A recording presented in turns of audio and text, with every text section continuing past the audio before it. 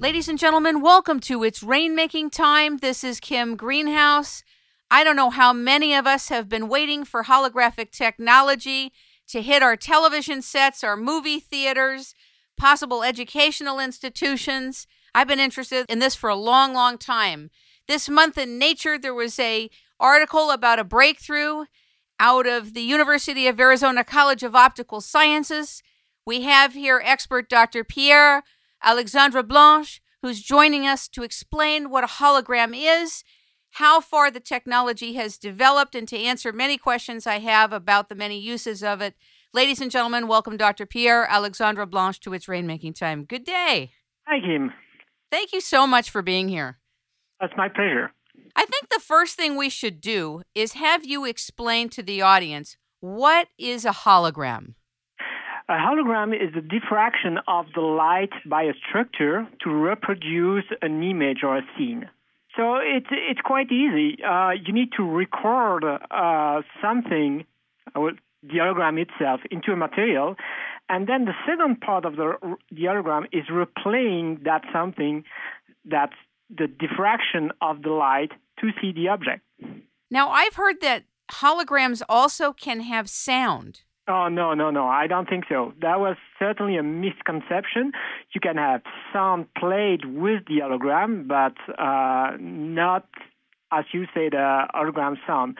So you can do hologram with sound. And explain what you mean by that, what the distinction is. Sound waves are like the light wave, and you can make them interfere and record that interference pattern and then replay it with a sound. But you won't see an image out of it. It's mostly a technique, not really of any use I know. How did you become interested in holographic technology? Well, I did my PhD in optics and holography to characterize material, and I pursued this career furthermore and had different projects. And one of the last project I'm working on is that holographic 3D TV. We're all waiting for you. Thank you. A lot of people are so excited around the world. Let me tell you how pervasive it is. There was a conference that was given introducing the possibility of voting through electronic voting, and they were trying to galvanize people to vote more. And so Jim Rogers, who's a commodities expert and guru, an investment guru, flew to Santa Monica, California. And the gentleman that was speaking was so excited about holographic technology, he was saying, and your televisions are going to be a hologram. We're not going to have televisions like we have now. Do you know how exciting this is? And I was thinking, where did he get this information? Well, I hope we get this information with our research project. That would be awesome. Talk a little bit about your project. Basically, what you're doing, to my understanding, is you're showing the possibility of a full-color, rewritable, holographic 3D display and television. Is that correct? That is correct. I will not mention television at this point because we are quite far off that, and we cannot have the 30 hertz video rate. But everything you previously said is totally correct. So usually the hologram are static piece of art. You can look at it on different aspects, and they are very nice, but they cannot be refreshed. Once they are print forever. What we bring here, and really the core of our research, is a very new material where we can write the hologram, erase it, refresh it, and the refresh rate is now 2 seconds. So it's a 100-time improvement considering our last paper in 2008. What is this telling us about what's really possible? What does this mean to you who've been in this a long time? We moved from static to 4-minute refreshing rate. It was in 2008. And now 2 years after, we improved that by a factor 100. And what does that mean is in 2 years, if we can keep up that pace and have another factor 100, we will be video rate. And video rate is what everybody is waiting for having a 3D TV. So maybe, and nobody knows, but we are working hard on that in 2 years we will have that holographic 3D TV. Have you ever heard of Ray Kurzweil? No, unfortunately. One of the great inventors of our time. It's at kurzweil.com. He's invented, I don't know, maybe 600 different technologies for everything related to technology. I think he would be very interested in this technology. I know that holographic technology and projectors are used in the military-industrial complex, which we spoke about a little bit earlier. Why do you think that holographic technology, for example, there's this educational side, there's television side, there's the ability to have like live entertainment. Richard Branson, remember he had a holographic image of himself presented? I don't know if you know that, but he did a speech several years back and his image was beamed to audiences around the world. It was fascinating. Absolutely. And there's a lot of technology that allow you that. Unfortunately, they often refer to holography while they do not have anything to do with the scientific term holography.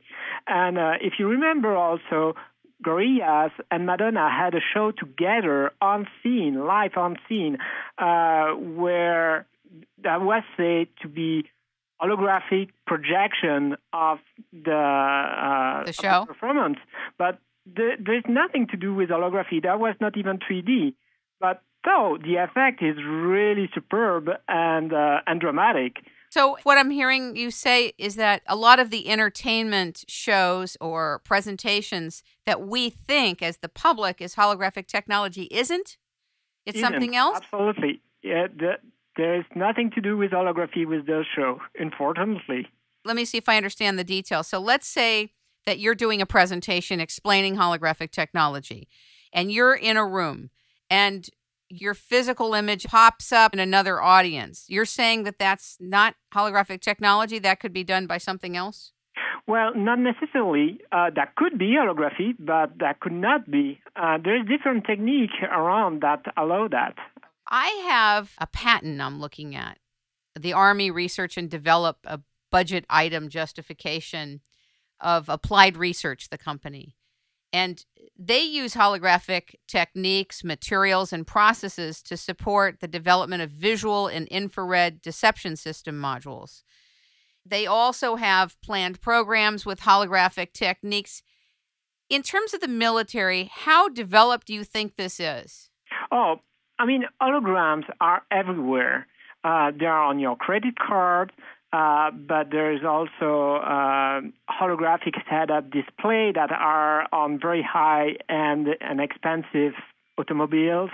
There's a lot of holographic techniques used to certify materials, for example, carbon fiber, even tire in the aeronautic industry are certified through holography. So holography is a technique and it is widely used. Maybe the common public don't know about that, but we scientists know that this is part of the optics and this is part of how light can be manipulated, and we use it. For example, here at the University of Arizona, we are testing and manufacturing telescope. Well, we are also using hologram to certify telescope. Hubble was certified with hologram too. Wow. I know that NASA has also investment and patents in holographic technology. There's a company called Total Immersion, IMMERSION, and they're a global leader in augmented reality solutions. When you say augmented reality, is that the same thing as holograms?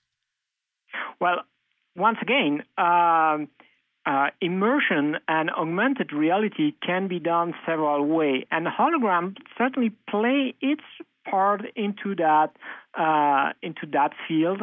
And